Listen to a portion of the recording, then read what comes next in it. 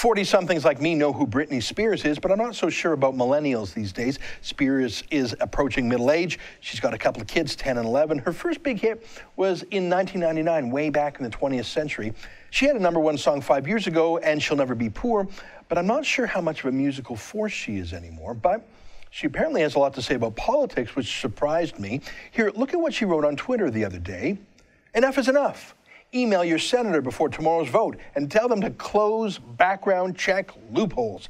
Disarm hate.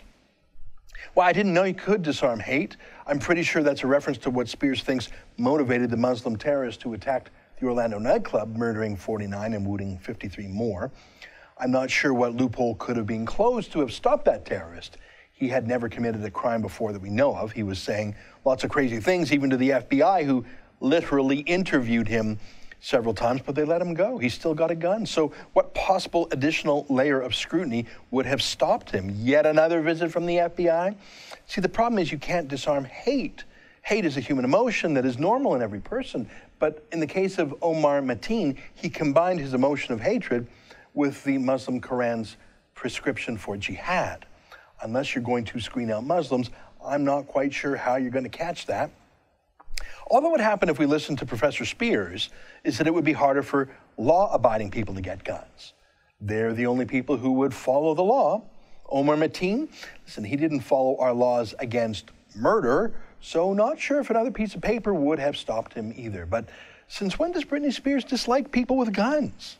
Check out this great story a few years back from the Daily Mail. Britney Spears was going to church with her armed bodyguards, like you and I do.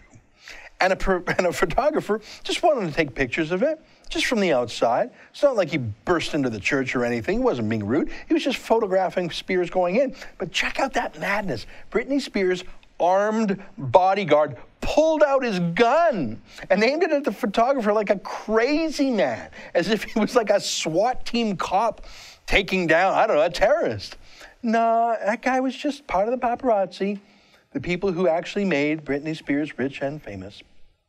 I'm not even talking about how out of control Spears' own hired gunmen are. I'm just pointing out that obvious fact that she herself has gunmen. Yeah, I think the thing to do with celebrities is pay attention to what they do, not what they say. Here, let's wrap up with a few seconds of Britney Spears' video, Criminal.